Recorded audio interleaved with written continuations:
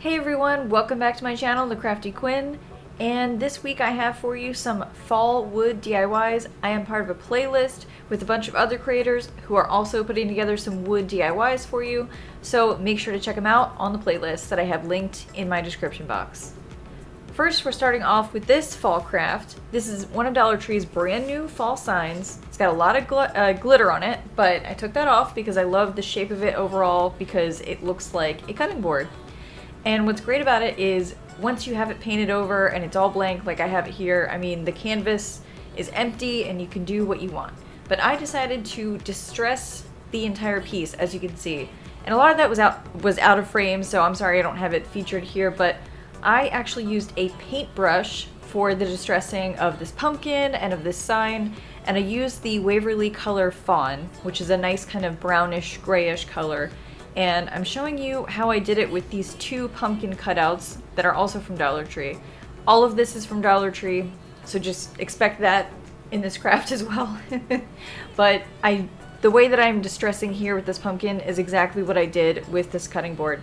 And I wish it would have fit better in frame because I would have loved to have featured the process, but at least I can show you something similar that I did, and just using a regular paintbrush instead of what I was using before, a stencil brush, works a lot better, and I feel like my distressing has gotten better overall because I went back to using a regular paintbrush. And I didn't actually use a chippy brush or anything for this. This is just one of Dollar Tree's standard paintbrushes in the paintbrush section over with their tools area. So these are both of Dollar Tree's new fall cutouts, and these Farm Fresh words right here, that is also one of their new items right now.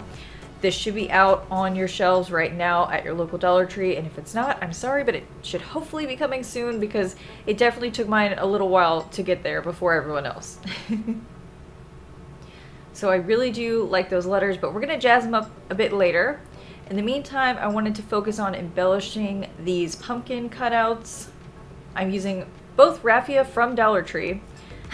Sorry. I just kind of flip it around so you can see the angle here of me actually hot gluing it down to the smaller pumpkin. But both pieces of raffia are from Dollar Tree, and I love that green color.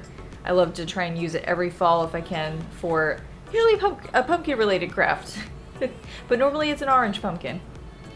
So here is what I'm doing with those Farm Fresh letters. It is time to distress them and make them fit with the rest of this cutting board. This is one of the last finishing touches to this craft.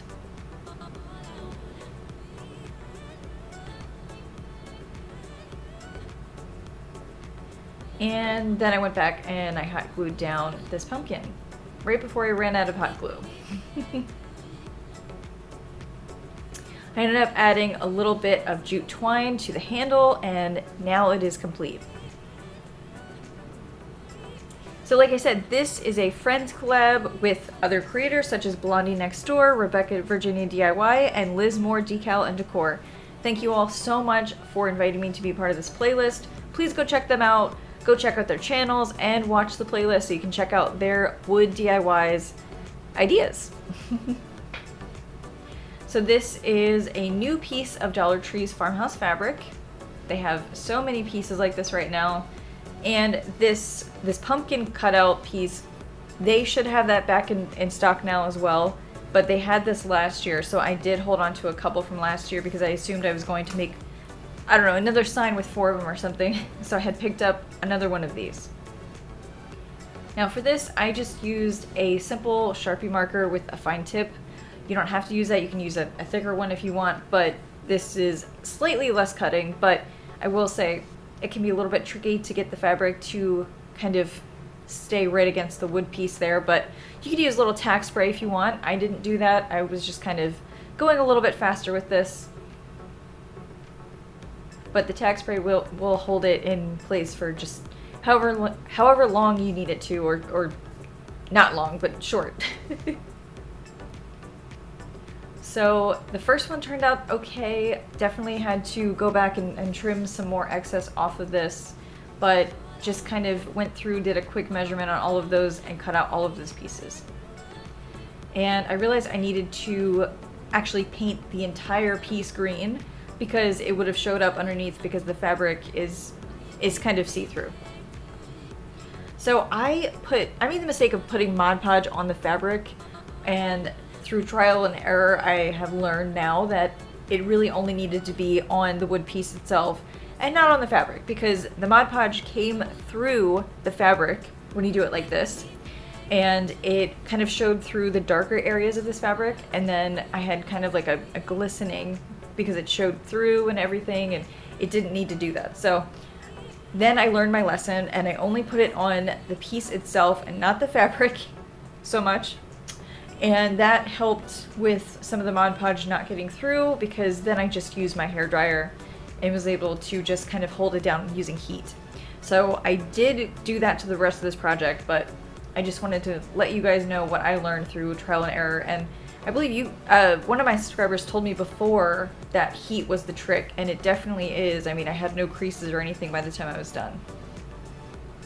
So I just put a very even coat. I made sure that there were no bumps in Mod Podge or anything like that. Put a very, very even coat flat on this piece. And then after a while, I kind of started doing kind of section by section.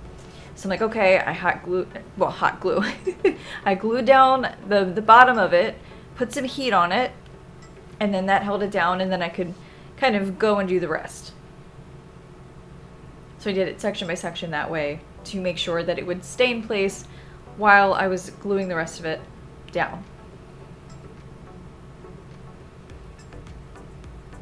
And for a last step, I took this polka dot ribbon that I stole from another project. I had it prepped and all ready to go, and I just added it to the top. But I actually made 2 of these bows, and I didn't like this bow at the time, so I didn't use it on an Easter project, and I saved it for a future one. But here's the end result. And this is just your midway reminder to please subscribe if you haven't already. And I would love if you would follow me on Instagram, Pinterest, TikTok, and Facebook.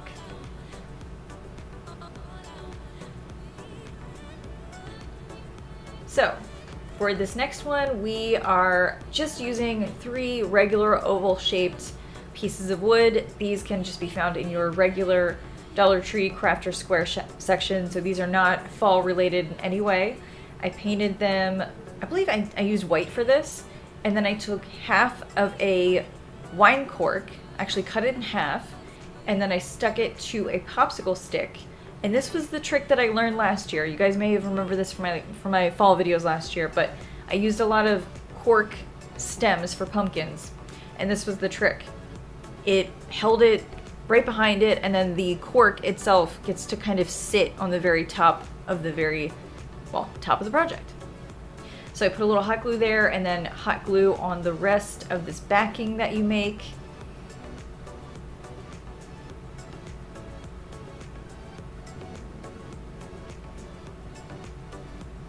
And hopefully I got a good angle on this, but I don't know if you can see this, but now you can't. But it will, yeah, there we go. So it's kind of on the back there, and then the front of the cork just sits at the very top, which you'll see once I flip it around.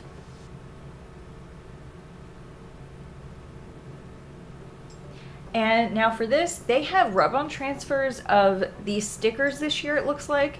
I don't know if the cheetah print came in that pack too, but I saved these stickers from last year, but they will have similar ones to these out this year.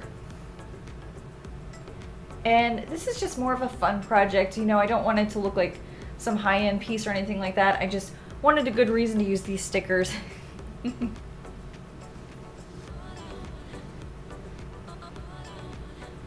But I really like these stickers, and I'm saving them for something, and I realized after a while that I might just keep holding on to them if I don't use them on something soon.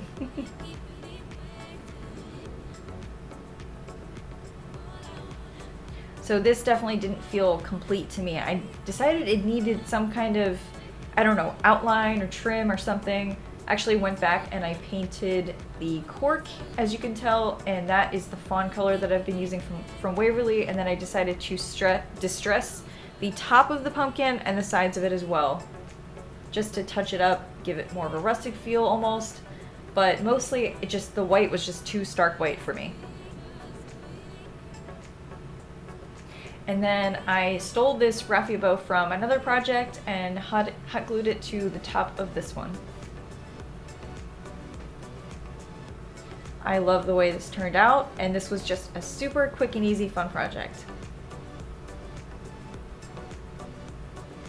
Now this one, this one is many steps because I feel like I just used so many different colors of paint in just so many different steps. And so I love this wood cutout from Dollar Tree, and they have these every year if you can find them. It's the one with the pumpkins in the back. I made another one of these last year in, I believe, a calendar video, a Dollar Tree calendar video that I did. And so I used mostly, actually, I think all Waverly colors for this pumpkin. So I used moss, the green, for the I don't know, the part that goes over the wheel. That's what that green color is. And then I did use Waverly ink, which is kind of like a chalky acrylic. And then for the wheels and for those bars right there, I used the Waverly plaster color. And the orange that you see me using right now is actually another Waverly color called Pumpkin. So I thought, how fitting, how appropriate for this. So once all of those pieces are painted, then I just kind of went back in with the finishing touches. This is fawn that I'm using for all of my distressing, and for the stems of these pumpkins, I felt like it fit. And I don't know if you can tell, but those Hello Fall words right there, that also came in the same pack as the Farm Fresh words in the beginning of this video. And they are a new set of words in Dollar Tree's fall section. I decided to distress them, and I love the way they turned out. And I started with the wheels, and then I kind of went distressing crazy, and I distressed the entire truck, and I thought it looked way better with some of that rusticness to it. It's hard to tell that the paint actually did go on top of the, I don't know what to call it, the bumpers. I don't know what to call them, but I did the entire truck.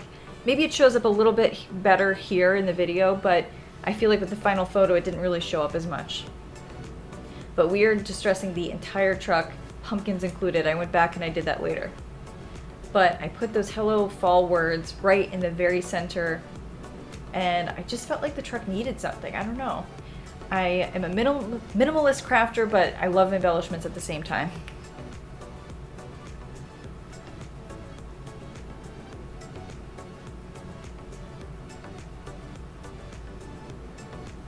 And this is the end result. See, I feel like it didn't show up on the green so much, but definitely the rest of the truck looks distressed. Thank you guys so much for watching. Check out the playlist like I mentioned, and if you want to watch more videos, check them out here on the left. And let's keep in touch on Instagram. Thank you guys, and see you next week.